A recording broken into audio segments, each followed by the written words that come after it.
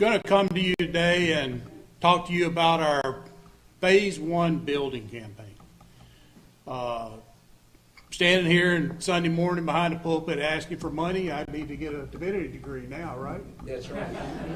So, and don't worry, we've already locked the doors back there. So,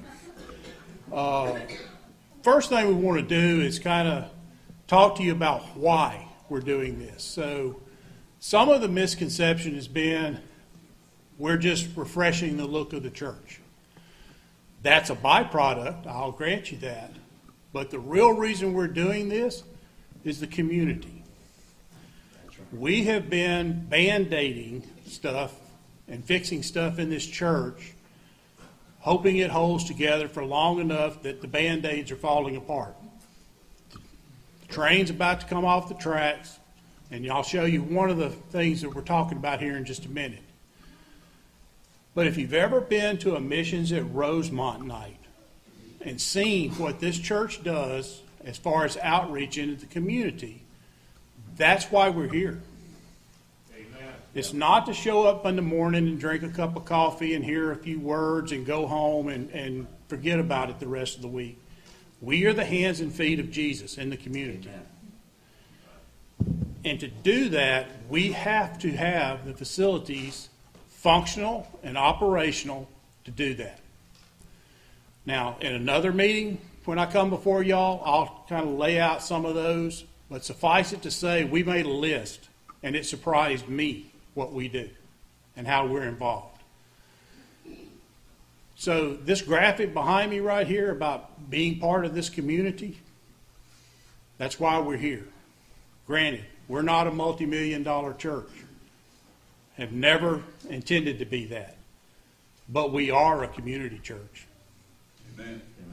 And that's what's needed. Next slide, please. So you've kind of maybe heard through back channels or even heard us kind of hint at it before. But this campaign is going to be 3 phases. I'm here to talk to you today about Phase 1.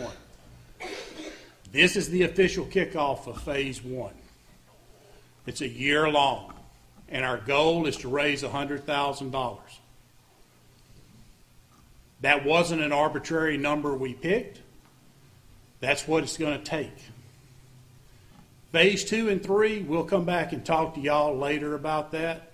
There's a list of projects that the building crew team is working on. This team you see here, along with David in the back running the systems, is the finance team.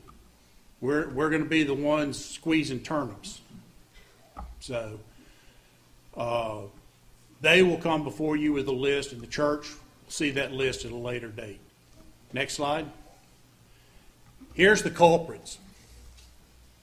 If you look through there, all of those are the air conditioners around here. You can tell we've done this once before. Right around 20 years ago, all the air conditioners got replaced. So every system, with the exception of those that we've been replacing, are 20 plus years old and fixing to go out.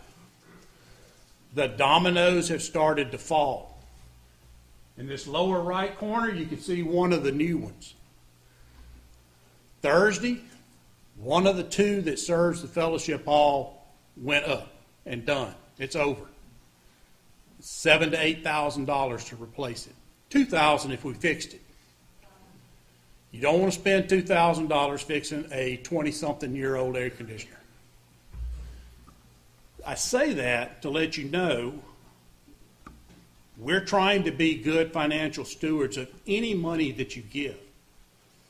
We're not just saying replace these things willy-nilly. We're out there trying to find the best price and deal, but these need to be replaced.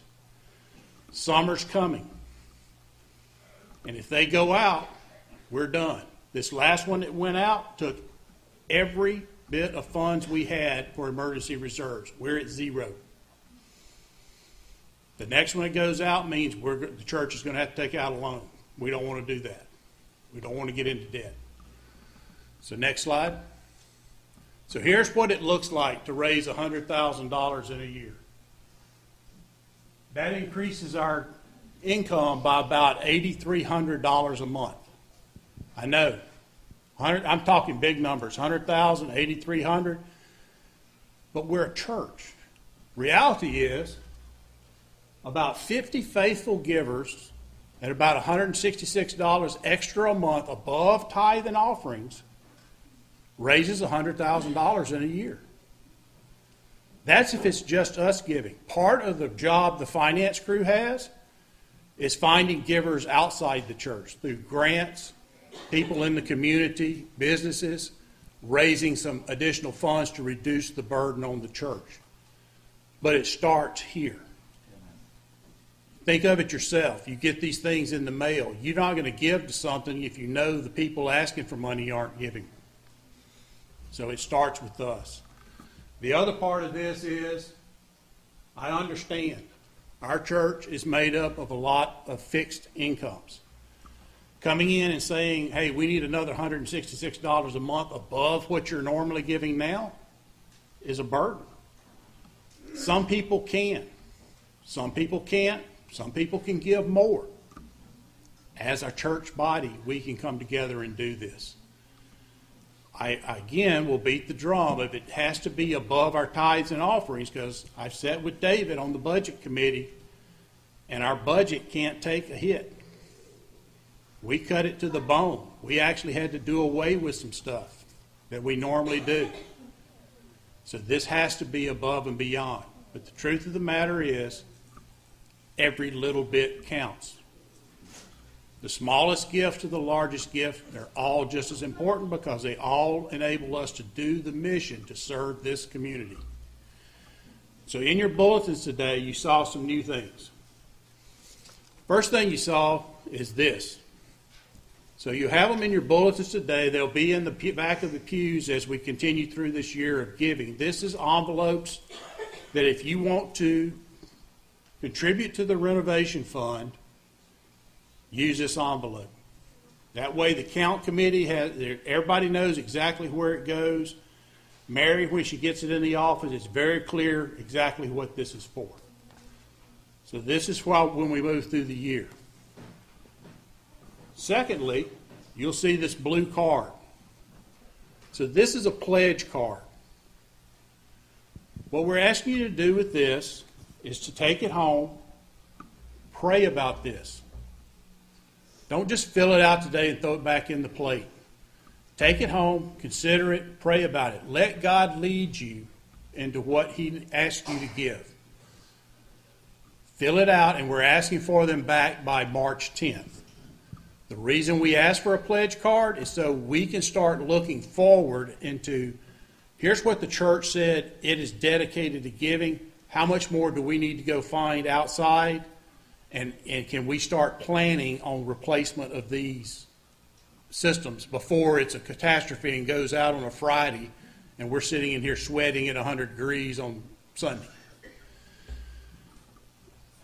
So part of this pledge card you'll see is you can say, I'm going to give it annually, I'm going to give it monthly, or I'm going to give a one-time gift.